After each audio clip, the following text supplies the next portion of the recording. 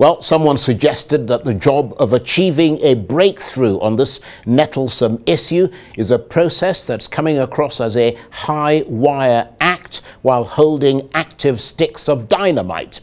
Well, someone who is picking up those sticks is Ismail Dabo. He's an APC member-elect representing the Toro Federal Constituency in Bauchi State, and he's also the convener of the New Vision Support Group in the House of Reps, which has rejected the APC's preferred zoning template. And he joins me now in the studio. Thank you very much indeed for coming in. Thank you very much. Well, for a guy who's fighting his party, you look pretty well groomed. I thought your hair would be all over the place. No. But what's the current situation in the House of Reps with this APC zoning issue? Well, thank you for having me this night. As you said, my name is Ismail Dabo, member-elect to represent the good people of Toro Federal Constituency. I thought I just said that. Yeah. While we in the APC, we are not actually saying no to the party, no, but we want the party to do the right thing, and we advise them that this arrangement does not reflect the actual representation of the country. If you want to balance, you have to go back to drawing board and look at it carefully. Make sure you do the right thing, that all the members will accept it. Members will accept it and will agree with the zoning arrangement. That is what we are saying. But you agree with the concept of zoning? Yeah, if it reflects the true representation of the country. But as it is something else now, and we want the party to look into it as well. Well, let me understand this. Yeah. You're supporting Muktar Betara, is that right? Well, we have so many candidates. Yeah, but he's someone you're supporting. Yes, he happens to be one of the best candidates that is contested. So you're supporting him as Speaker? Yes, if he's the best, then yes, we support him. Well, you're saying if. Yeah. Are you supporting him or not? Yeah, we are supporting him. He is enjoying a very massive support from the House of and Representatives. You support him? Yes. Right. So the reason I'm asking you that is you talked about the zoning arrangements being balanced, and in other words, you're saying that what the APC has done doesn't reflect the country and doesn't reflect proper balance. But what I don't understand is that Muktar Betara, whom you support, is from the northeast and from Borno State, which is the same place the Vice President-elect comes from. I mean, don't you see something anomalous about that power sharing arrangement and why it's likely not to be acceptable? Not just to the APC, but to the Nigerian people. I mean, you're speaking from both sides of your mouth. Okay, well, you can see presently, this government, we have a vice president from the southwest, and we also have... No, you have a vice president from the northeast. Current government. I'm talking about the current government. Right, okay, now, you can see the current government. Right. The vice president is from the southwest. Yes. And the Speaker of the House of Representatives is also from the southwest. So on that issue, I don't think is a problem. For Muktar, if Muktar Betara appears to be the best candidate for Nigerians, and for the House of Representatives to spearhead the affairs of the House, then we go for him. We are talking about Nigeria. Right. We are not talking about a zone or a particular person. We're talking about who will bring stability and will bring new Nigeria. The best candidate. The best candidate. Right. That is what the reason I brought that up is because you started talking about the zoning arrangement. No, and it doesn't reflect the zoning arrangement, why I make a comment on it, if you want to do something, then you look at what happened in the past, then you compare that becomes your precedent. That will be your pressing bottles, you understand, to see how you can go about it. But in this case, we, the new members of the National Assembly, what we are saying, we need a speaker that has the interest of Nigeria at heart. Somebody that can stand and speak for Nigeria. Right, so you believe Nigerians are tired. The person you support does, and the person the APC prefers doesn't? Well, what the Muktar Aliyu Betara, as one of the candidates, I'm sure he is the best for this country. Right, but yes. What about Abbas Tajuddin? Yes, Abbas Tajuddin, he's a Nigerian, but we know his capability and capacity so as you don't a think leader. He can do the job No, right. There is problem having him as a speaker simply because a lot of some section, very small section of individuals, not even the president-elect. Let me tell you something. The president-elect is not in this zoning arrangement. I can assure you he's a true Democrat and he wants the best to happen in the National Assembly. So this arrangement is just few people somewhere that they want to bring this man to make him the Speaker of the National Assembly because of their personal interest. And we want them to understand that their time is over in the National Assembly. They should allow honorable members to choose their leaders. They need to understand this, and they need to understand that the president, they have been going around saying the president said, president-elect said this, said that. It is not true. The man is a true Democrat and he wants election to take place. And I can assure you, he can work with any of the candidates that are contesting. So if your candidate, so the candidate that you support, had been chosen by the APC, you wouldn't be here opposing it, would you? No, of course. If he is not competent enough, I will say no. I cannot go with somebody that... obviously you think he's competent. He is very, because, okay, this man, not only him, we have other better candidates that are contesting. But for Muktar Aliyu Betara, he has a very large heart. Right. We need somebody that can accommodate everybody. And we need somebody that will stabilize the house. We cannot imagine entering that house and begin to have issues. Somebody that have the interests of Nigerians at heart. Right. Do you know that Nigerians are tired? They are looking up to us. So this country, we are in a serious problem. Inflation, economic crisis, security crisis. You need somebody that understands the budgetary system of the National Assembly to budget well, to manage the budget, to help the executive execute the budget so that we can see change in Nigeria. And that is why Nigerians voted us into the National Assembly. So what kind of support does he enjoy in the House of Representatives? Well, I can tell you, don't look at what is happening. The man is, we have to look at what is happening.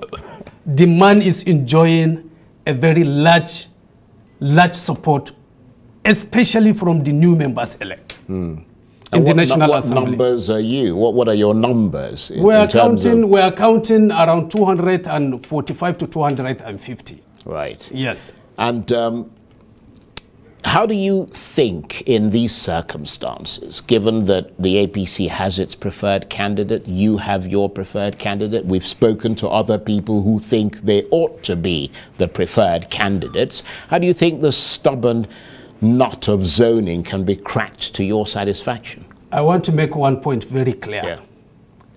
It is not the APC that have a preferred candidate.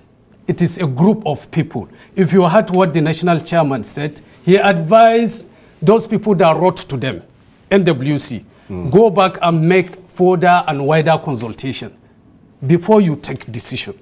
But they did not listen. The president-elect presently is not in the country.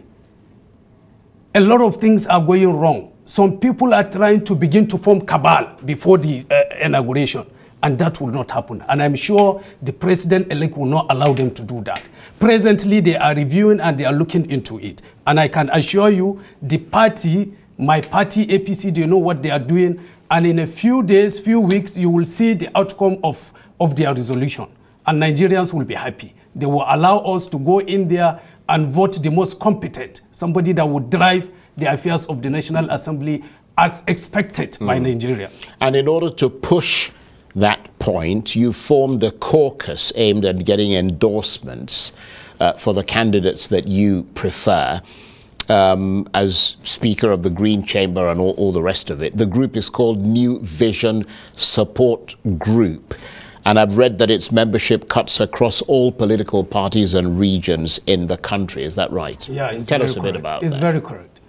Why you see us members from different political parties coming together to form a new vision, new Nigeria, because of the current challenges we're facing in this country. Right. So we all agreed, irrespective of our political parties, to come together, join hands together, and select the best out of us. And that is our constitutional responsibility. We choose the best out of us to pilot the affairs of the National Assembly. And we all agreed to that, and we are working towards that. And is that I mean, I'm trying to understand what the agenda of the New Vision Support Group is. Is its sole agenda this particular crisis that you're going through right now of trying to choose the leadership, or do you have other thoughts and ideas and reform programs in your agenda beyond the race for speaker and leaders and so on and so forth? Yeah. If so, tell us about those. Yeah. You'd see, the first time we came as new members elect, we spoke to ourselves. We have to come together and unite. First, for us to chart a way forward for Nigerians, to change the narratives, most especially in the National Assembly, so that we have a perfect government. Well, we don't have a perfect government. Yeah, we all agree. We'll try to have a good government. We all agree to that. And after that, we said to ourselves, we have to bring this as part of our agenda to make sure that we select the best for Nigerians and somebody that will lead us in the National Assembly. So this is just one aspect that we pick. This is the start. This is the start. And after inauguration, after swearing in, New Vision will continue to exist to ensure that we checkmate the leadership of the National Assembly, to make sure that all policies, all bills, motions, and whatever, the leadership must do what will help Nigerians, and the interest should be Nigeria. Well, that sounds like a noble cause. Yeah. But I suppose for the leadership of the National Assembly and the APC, they'll think of you as subversives. We are not. They know. We are stabilizers, and we are for everybody. We are Nigerians, and we want the best for the country. So we share common things together. They understand us, we understand them, and they are happy with what we're doing. We're saying the right thing, we're doing the right thing, and we want everybody to come and join. Let's do the right thing. That is what we're doing. Well, I mean, your party wants you to toe the line. I mean, we've had Felix Morka come here, who's the National Publicity Secretary of the APC, saying that the expectation is that you will fall in line. When they do the right thing, we'll definitely fall in line. But if they fail to do the right thing, the leadership advised them, do the right thing. We know those people in the party that are trying to push by all means. So, but the party leadership, I'm sure they will reverse back and they will do the right thing. They will allow us, the new members, to go in there and do the best for Nigerians. Well, I mean, you talk about Nigerians. When many Nigerians look at the APC and what is happening over this issue, but also over a lot of other issues, I mean, many of them see a party that is more divided than ever. Do you feel a sense of responsibility given the stand you've taken to try and change things? You know, this is democracy. And you know, in politics, this is one of the characteristics. You disagree, you agree today, tomorrow you disagree. That does not mean APC is not strong or is in crisis. We're not in crisis.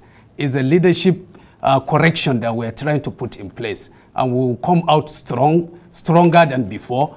And we're united. I can assure you that all the aspirants, all the people contesting for the speakership, they are all members of the APC.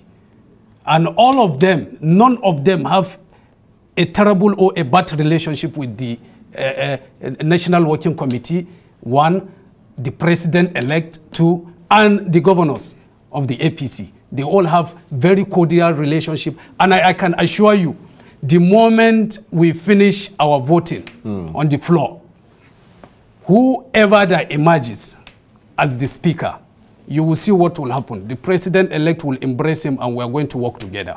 And by the grace of God, that will happen. He's a true Democrat. We know him and he wants the best to take place. What if Abbas Tajuddin emerges? How would you react to that? If honorable members voted him, wait and see what will happen that day. If they voted Abbas Tajuddin, fine, it's a game of number. That's why we are telling them, allow us to go and vote. We're not scared. Allow members to choose to select, why are they worried? Some few people, why are they worried? In life, if God gave you power, your time has finished, and you fail to understand that your time has finished, you must install somebody for you to continue to control the parliament, to do things, to make so many things from outside or from behind the scene. Then you are deceiving yourself. Nigerians are watching you, members are watching you, and will not allow that to happen. So you should know where the problem is coming from. Before the zoning, let me ask you something. Can you pick a candidate, you that you're promoting zoning, you pick candidate before decision of the party. You have already selected a candidate that you are promoting. You have been campaigning for him.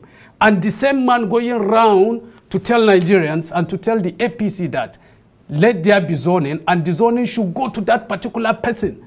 Is there any sign of justice in all these actions? So what we are saying, we are advising the party, which I'm sure my party will do that, right, to take correction, and they will correct it. So what do you think will happen next? Next, we're waiting for them, and we're praying, and we're hopeful that they will come out with an acceptable resolution so that we can go there and cast our vote and select our leaders. Okay, I want to thank you very much indeed, Ismail Dabo, for coming in and for talking to us about this. And he is an APC member-elect representing the Toro Federal constituency in Bauchi State, and is also the convener of the New Vision Support Group in the House of Representatives. Thank you very much indeed. Thank you so much.